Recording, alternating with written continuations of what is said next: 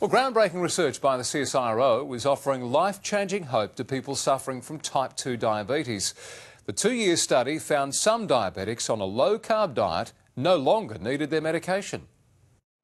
When Stephen Barnett was diagnosed with type 2 diabetes, he knew he had to make a change. I guess step one for me was not to progress to having to have insulin. The 65-year-old becoming part of a CSIRO trial, researchers comparing whether a low-carb diet high in protein and good fats could help type 2 diabetics better manage their condition than the high-carb, low-fat diet traditionally recommended. While both diets resulted in weight loss, diabetics on the low-carb diet showed greater improvements in their blood cholesterol and glucose levels, so much so they were able to significantly reduce their medication or in some cases stop it altogether. Definitely life-changing. We saw some people in the study completely come off all diabetes medications and that their blood glucose became normal. For Stephen, 2 years on the trial left him 19 kilograms lighter and healthier. Certainly to see your weight fall off was good, and the actual published results are excellent, so it was a great trial.